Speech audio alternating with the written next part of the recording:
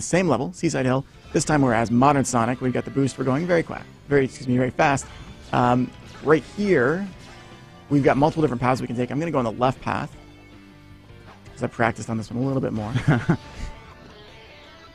So the music also is different, and it's not as easy to pick up, but this is going to be like the guitar modern version of it. And every level has 2 different tracks to it.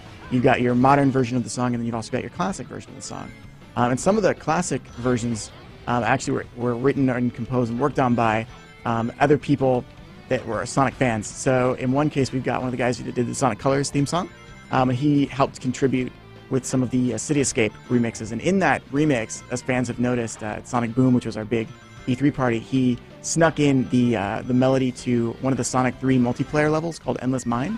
And it was very cleverly worked in, and the fans noticed it and immediately picked up on it, saying, "Oh my gosh, whoever put that in there is amazing." So, there was a band that did the theme song for Sonic Colors, or that was a different... That same band. It's the younger brother in that band. He's a massive Sonic fan. Oh, wow. And so I got to nerd out with him and found out he did that remix, and I was like, that was you? You put that Endless Mine thing in there? Gosh, that's awesome. That's super cool. It's really neat because of the simple aspect that we've got Sonic fans that are working on, this 20th anniversary game with the older generation. So Sonic Generations in one way is, the 2 generations of Sonic. In another way, it is the 2 generations of fans. And in another way, it's also the different generations of people that are working on it.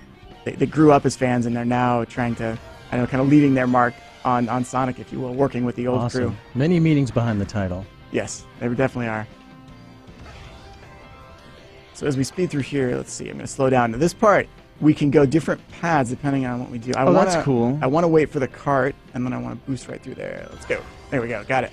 Now if I get the turtle, that means I go the very slow route. You can see on the bottom there, actually, it's a lot of heavy platforming.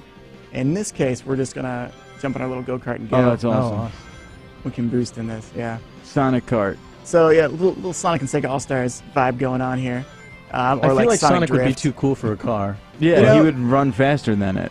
I feel like he doesn't really need the car. It's mostly for style points. Yeah, that's a good point. So we can go off the ramps, get extra rings here. This path is it's much faster to go through this path as opposed to trying to platform. So, and then he just destroys the car at the end. He didn't really need it anyway. He just trashed it. Insurance rates are terrible, but. So we've got the grinding going on, and then the wall running. Whoa, oh wow, running that's Sonic. tough. Got it. Perfect. So we're on the high path right here. This one's kind of tricky. Let's see if we can pull it off. Nice. So we're wall jumping in between here. Keep going. Nice. So the pillars come down. We've got to try and quickly get across. There we go. Perfect. Now those red rings you saw there, you can collect those. Just like in Sonic Colors, you can collect those. In this game, they offer a number of different unlockables.